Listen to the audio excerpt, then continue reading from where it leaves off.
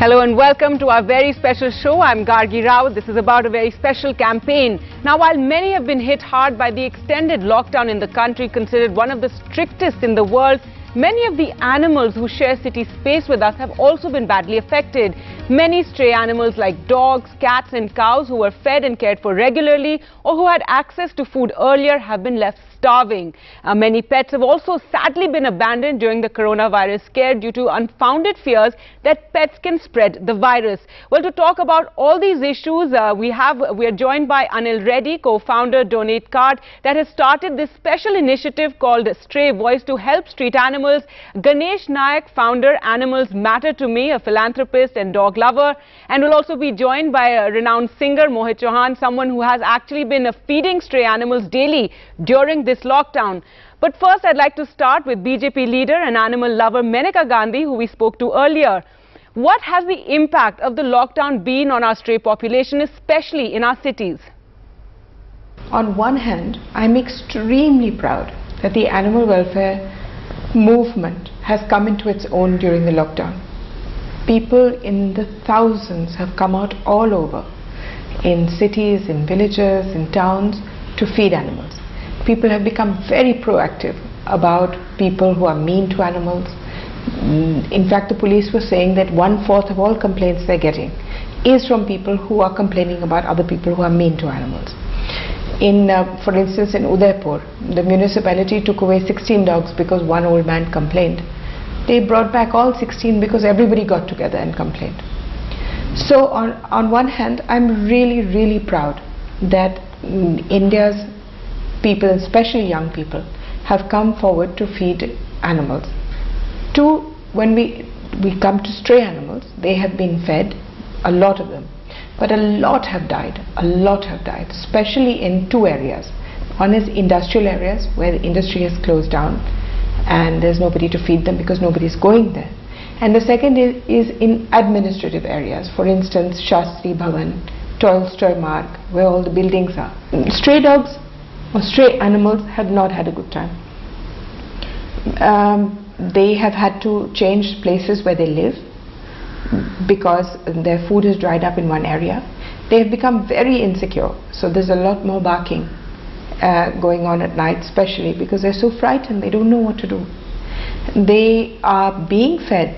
I would say 50% have been fed, and I would say about 10%, which is a lot, it runs into thousands and thousands, have died. So all in all, the animal welfare movement has been really strong and successful, and I thank the Prime Minister for having made that statement about feeding street animals, which changed the entire mahal, just one statement of his. And I'd like to thank the district administrations for most of them, in fact all of them, for being sensitive. All right, Anil, I'd like to now come to you and ask you about this campaign, Stray Voice. If you tell us, how did it come about and what is the thought behind it? Yeah, so thanks a lot, Gargi, for having me on the show. I would like to first thank NDTV and the whole team behind this initiative, because this wouldn't have been possible without your support. Frankly, I'll tell you why the whole initiative is really important at this point of time. So the lockdown, it's been 55 days since we are in the lockdown, and we humans, or at least know that when we'll be out on the streets. But these stray animals are just waiting for us to return or the restaurants to open so that they can be fed properly. So I represent Donate Cart, and we work with over 60+ charities who are working in this animal welfare sector, feeding over 2 to 3 lakh dogs every day.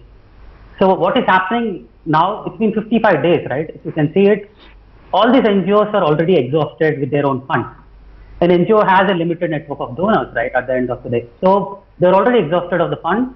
Now they are really looking out for support. And Donate Cart is always there whenever any disaster comes in, be it any flood or any other disaster. Now, more than ever, people are using us to donate, because at the end of the day, what we provide to donors is a transparent model to donate.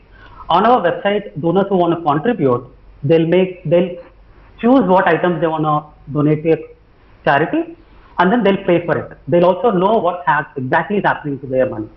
in this particular initiative of Stray Voice, we are partnering with over 40 to 50 NGOs across the country, all the major cities, Bangalore, Delhi, Hyderabad, Mumbai, all the major cities. They're supporting all kinds of stray animals, be it dogs, cats, cows, everyone on the street who are in need of support.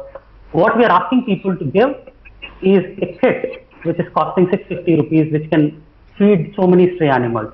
And this is a complete transparent model that we have gotten where people can directly give dog food. It can be pedigree or rice. Coming back to why it is very much needed now, again, I genuinely feel now that the lockdown has extended and the NGOs are exhausted with the funds, it's really the time for people like us to come forward and contribute. Right, those who want to help but don't know exactly how, and I think it's very helpful on your site the way you have these kits that so people can actually know what it is that they're giving money for. It's not just giving money blindly. You know that you're donating for kits. Ganesh, I'd like to come to you now, and during this lockdown we've actually seen that some cities and their administrations have issued passes to those who have been feeding dogs, and they've been considered as people providing an essential service. So that's been very interesting to see. If you could tell us, what has it been like in Mumbai? Mumbai seems to be warming up with the idea of supporting animals on a very large scale. As Anil said, a lot of people are trying to support animals, but then again, if you look at it, these feeder passes, Mumbai Police, BMC, Brihan Mumbai Corporation is cooperating so well with us. I mean, I have never seen this kind of unity coming. With coronavirus comes humanity is what is in place right now, because I see we have been doing this for last 55 days and we have crossed more than, say, around 50,000 animals, and say it is a donor, whether it is a police official, getting these feeder passes was not difficult. Cops are not difficult. So is the authority not. Everybody is humane, and they all are now coming together to fight corona in a way where I am so overwhelmed with the response. As Sri Menika ji also said that people are gearing up to support. Yes, it is true, because we can speak about our difficulties, but the ones we are trying to help cannot speak for themselves. And feeding is a ritual which is continuing for the last 55 days, and at the same time we are also picking up critical cases. Now there are no humans on the streets of Mumbai. One cannot understand how an animal is injured or what kind of a state he is in or she is in, and we are picking up all such animals. So in this horrid time where everybody is panicking, what I see the best part is humanity coming across from all directions, whether it is a corporate background, or is it an individual, or is it a municipal corporation, or is it police, or even I have come to an extent to get support from people like they've seen us feeding the animals and they just come and said, hey, why don't you just pick up some stuff from our place, we have excess. So this is something which is I can say, I mean, making a difference right now. And Ganesh, I know you and your wife do run a shelter, but unfortunately in Mumbai we also saw a lot of abandonment of pets initially after, when the whole coronavirus fear was spreading, and there was this unfounded sort of information regarding the spreading of the virus from animals. So that was something very sad to see. That exactly went very nasty with all the animals, because in the beginning there were some mistakes happening from the authorities where they just put up some hoardings saying that coronavirus can be coming in from cats, dogs and all. But over a period of time, immediately it was pulled down. There were many celebs, there were many authorities who understood that it was a wrong information given to the public, and in the panic, more than 27 or 28 animals have come to my shelter itself. Imagine how many in Mumbai are dumped. I would not know much about it. Many pet shops, in fact, they never opened the shutters, and many animals have died within the shutters of the pet shops and all, which was cruelty and also no humanity. But there were reports, there were people warming up, calling up and saying, so-and-so shops are there, why don't you just go open up and release these animals? So yes, there was a misinformation, but then we all have come together. Again, I would say, this has become like a revolution, and Donate Card, I have been there for almost 2 to 3 calamities till now. One was the flooding one, the last one where I raised enormous amount of medicines for Kerala flooding.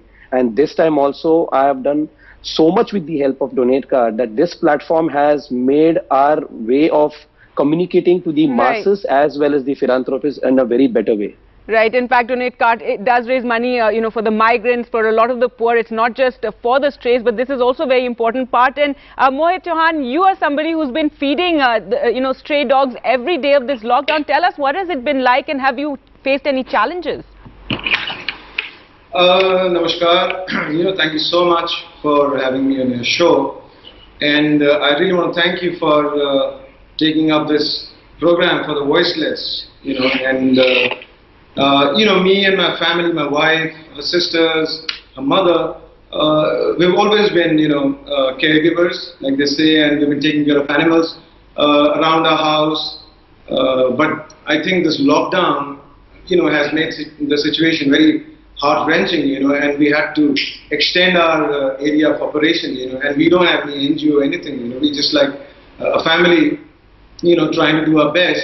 So I'm in Delhi, close to my house, there's this big Jahanpana forest where we've been going every morning now for the past 53 days now, and feeding about 80 to 100 animals, which includes dogs, cats, small puppies, there are birds, there are peacocks over there, there's nilgai. And the problem is that, it's a huge place and it's really hot weather now. But it's very difficult to find water, for the animals. I think they really struggle to find water. So that's one thing that I wanted to bring to the notice of the administration through your program, and I'm really thankful to Menka ji. She's been a great inspiration, to us. And it's really amazing, the kind of support that she's been giving. I'm also thankful to PM Saab, he tweeted about this thing. So I think on our own, we're trying to do a whole lot of stuff. And Mohit, I'd also like to ask you, I know you know, and it's lovely how it's been a whole family effort on your part of going to Jahanpana forest and feeding these animals. You've talked about how there's no water availability there for them. But at this time, we're also facing a massive, crisis when it comes to migrants, to the poor. And there are people who would say that, why not help other people, other citizens, and why, at this time focus on the issue of stray dogs? What is your answer to them? See, my answer would be, as far as compassion is there, as far as kindness is there, you do your best. We want to help. Everybody wants to help our fellow human beings, who are walking on the road, who are struggling. The people, who earn every day, and their earnings have stopped for the past like 2-3 months now. So I think it's important that we help humans, but it's also important that we help the animals, because we share our world with these beautiful creatures. They can't go out and earn, they can't strum their guitar, they can't work in an office, they're just dependent on us. And we as humans have the responsibility of taking care of humans as well as the animals, because we share our world with these animals and we have to share our resources. So I think the compassion and kindness is not limited to animal kingdom. We have to take care of everything. We have to take care of our neighbors, of our families, of our society, and as a whole.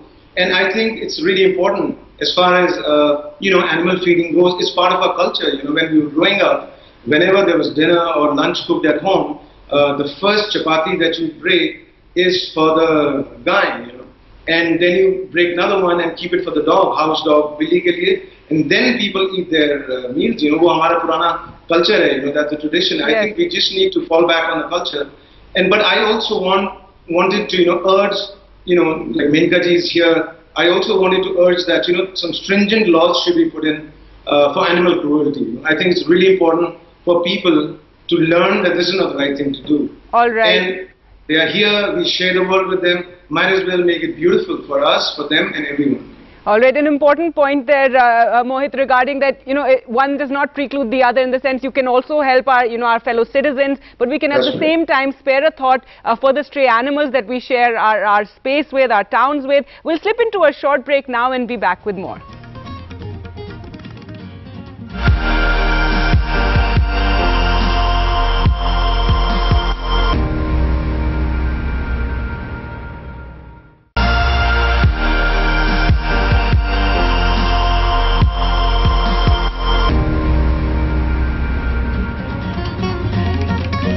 Welcome back to our special show. We're looking at the impact the lockdown has had on stray animals and asking you to help in any way. Earlier we spoke to BJP leader Maneka Gandhi and asked that the issue of feeding stray dogs is also something that's very controversial. There are many who are not in favor of it, and India also has the highest cases of rabies. So what did she have to say on this issue?